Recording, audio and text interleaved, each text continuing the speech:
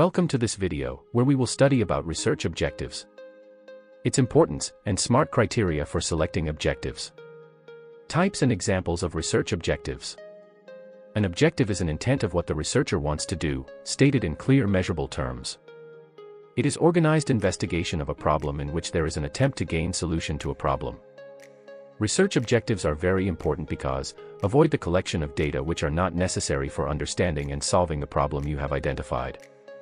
It uses action verbs that are specific enough to be evaluated, for example, to determine, to compare, to verify, to calculate. The SMART acronym is an easy way to remember the key features of well-developed program objectives.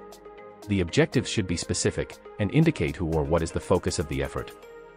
It should be measurable and indicate a quantity, such as the percentage change. It should be appropriate and be sensitive to audience needs and preferences. It should be realistic, to decide what can be achieved reasonably under existing conditions, and within available resources. And in last, it must be time-bound and state clearly the time period for achieving the behavior changes. Some examples of research objectives are: to determine the frequency of acute kidney injury and its short-term effects after acute myocardial infarction in tertiary care hospital Peshawar. To determine mean pain among patient coming with renal colic. To determine severity of pain among patient coming with renal colic. There are two different types of objectives. General objectives are broad goals to be achieved. The general objectives of the study state what the researcher expects to achieve by the study in general terms. These are usually less in number.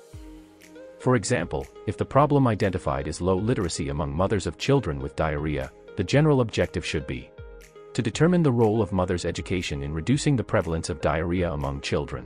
Specific objective is possible and advisable to break down a general objective into smaller and logically connected parts. These are short-term, more in number, and narrow in focus. They should specify what the researcher will do in the study, where, and for what purpose.